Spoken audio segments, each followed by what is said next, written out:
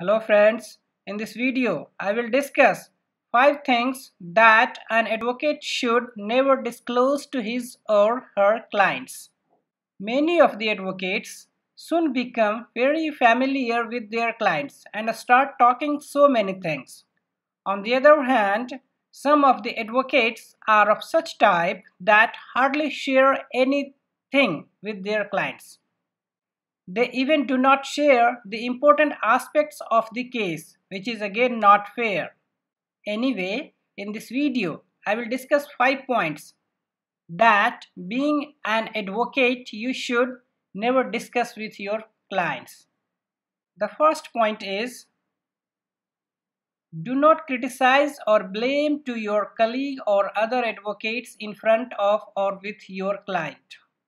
It is unethical and against professional ethics. Point second, do not boast yourself. Self-appreciation is cheap trick to convince someone. The fact is, self-appreciation doesn't generate trust in client's mind. Rather, it is repulsive.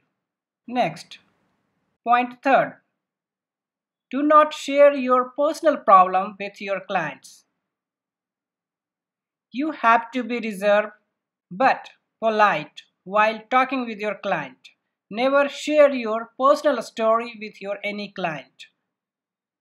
Just restrict yourself only to case-related talk.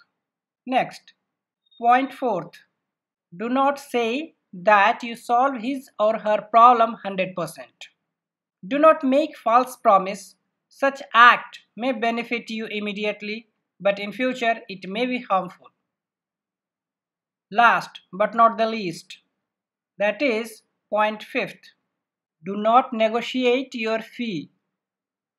Whatever the amount you believe that you deserve for, after analyzing the amount of work and time that a specific work demands, you quote and say that this is your fee.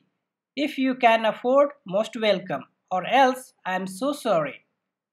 Remember, you are advocate, not a fruit seller, so never negotiate.